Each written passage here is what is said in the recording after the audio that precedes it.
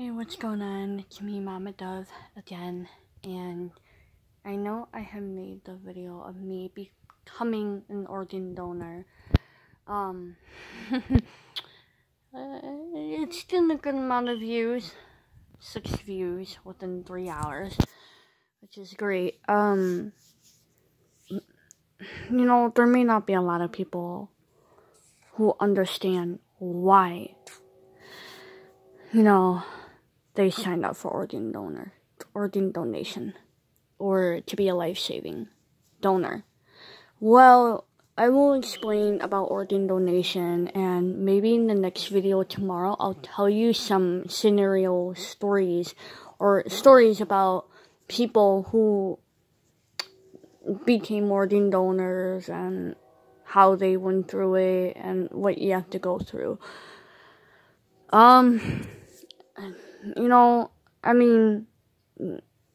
I'll tell you part of it right now, so you guys would understand, what happens in the process. Basically, when you sign up to become an organ donor, you go and save other people's lives. Not just friends and family. Strangers as well. And you might be thinking, oh my god, that's crazy. A lot of people don't understand that there's millions and millions of people that die every day waiting for an organ. Okay? Especially kids, babies, and it's sad.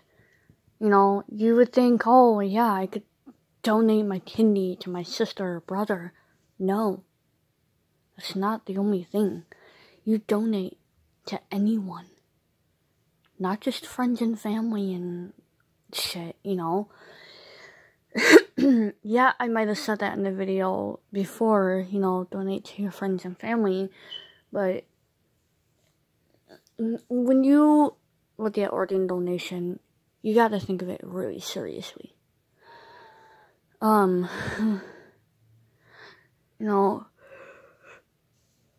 When you become, sorry, I'm tired. When you become an organ donor, sometimes, I don't know if you wound up finding matches or somebody. Let's just say you're on Facebook and someone posts, I need a kidney. And if you're a donor, go ahead and respond to the message them or whatever, and say, hey, I'll do it. Or don't even say anything, be silent. Go see if you're a match. If this person posts that they have, a blood type, I don't know the different names, O positive, I don't even know the different kinds of blood. But anyways, let's just say someone wrote on a private page of a private post of a page that you follow. I don't know, we'll just say organ donation page or something on Facebook. And you're on it because, I don't know, you're a donor, or you could be looking for an organ yourself. Well, if you see that someone needs 65% of someone's liver, and they say their blood type, you could just be the kind person yourself. Go do a blood match, and if you're a candidate, obviously the person would get called and say they got a liver.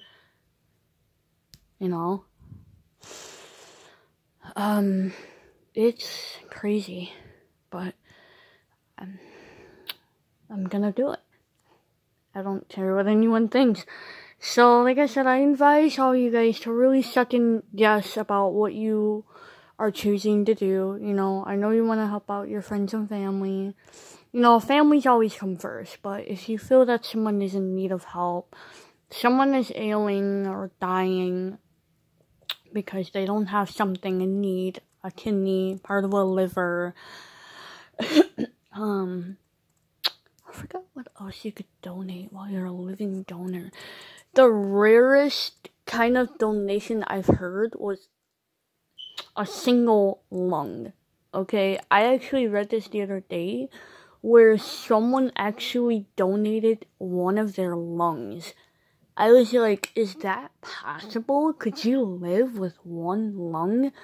You have two to help you breathe. And you would think, oh my god, that's risking a higher chance. Now, let's just say, okay, I could see having one kidney is so common because it's common nowadays, but I never heard of someone just living with one lung. Now, if that lung starts to fail, you have a higher chance of dying. I swear to God, I don't know if that's possible, but I read that it did happen to someone where they donated a lung to somebody. I was like, get the fuck out of here. I couldn't believe the story I was hearing. But yeah, I think it's possible to do that. I know you donate a kidney, part of a liver, and I think there were 2 other things you could donate. I forgot. Shit, I forgot. Your pancreas, I'm not sure about that. But anyways, yeah. I really consider you guys, if you ever go to the DMV, I know it's hard to decline organ donation. I know there's people out there that need it.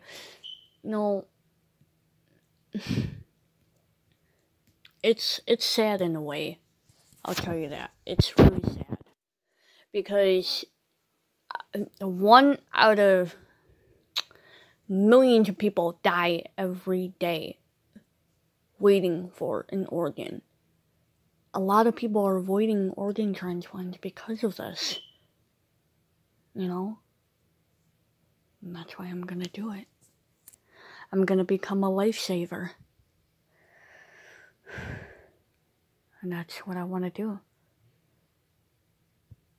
I was asked by someone one day, I said, are you an organ donor? And they said yes, and I said, I'm not, sadly. The person actually asked why. It was hard to explain that, at the time I didn't know about organ donation and stuff, but when I started reading it, that's why I asked some people, are you organ donors? And they said yes. I was like, that really hit me on the spot right there when someone asked why. Yeah. But I really consider it now. Think about, your friends' lives you could save, or think of this.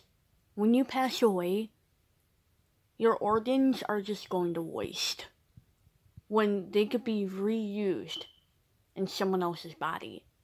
Alright? Think of that. You think, my body's going to waste.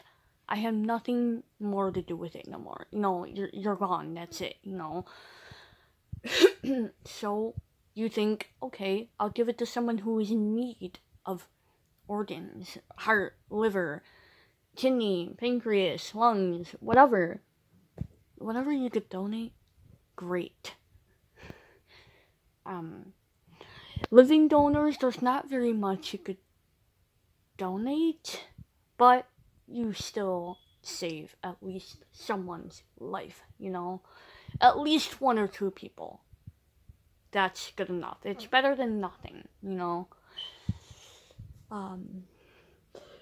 There's a thing on Facebook. They say check out blood donations. I advise that too. I always run into that every time I had Facebook. I was going through my settings and stuff, and it led me to blood donations, and I always wanted to click on it. Maybe there was organ donation on there, but I never clicked on it, and I'm like, something's telling me to click on it to find out what it is, but I never do. But I advise you to, whenever you go to the DMV, do your ID or driver's license, do the life-saving changes, okay? Save a life. help someone in need.